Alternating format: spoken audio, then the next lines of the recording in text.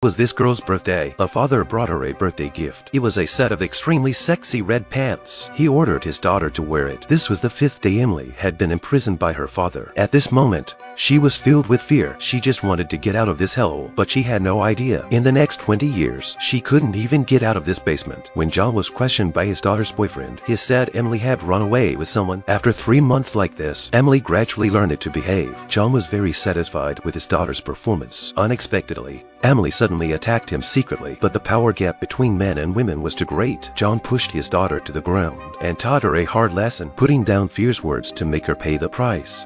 From your first breath and every day since, I have gladly provided. What intriguing words! By the 354th day, Emily became docile and stopped resisting. Because she was pregnant, suddenly she felt a sharp pain in her stomach. She picked up the delivery book left by her father, followed the instructions, and gave birth to a child